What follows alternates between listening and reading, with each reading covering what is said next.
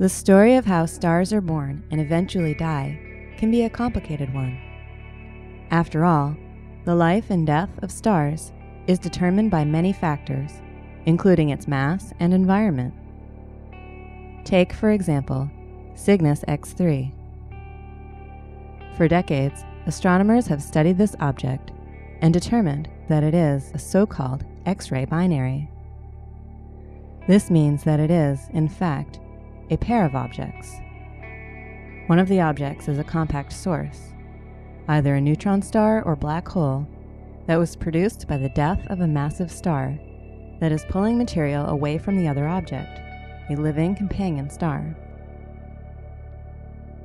In 2003, astronomers noticed something else when observing Cygnus X-3 with Chandra. They saw another source very close to Cygnus X-3 on the sky. Thanks to Chandra's unparalleled X-ray vision, they were able to resolve this source, even though it was a mere 16 arc-seconds away on the sky. To put it another way, the separation of Cygnus X-3 and this new source is equivalent to the width of a penny, about 800 feet away. Astronomers nicknamed this new object the Little Friend.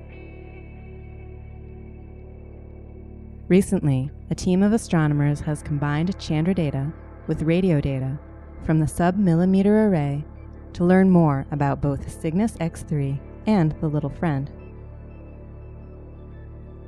They determined that the Little Friend is a Bok globule, which is a small, dense, very cold cloud.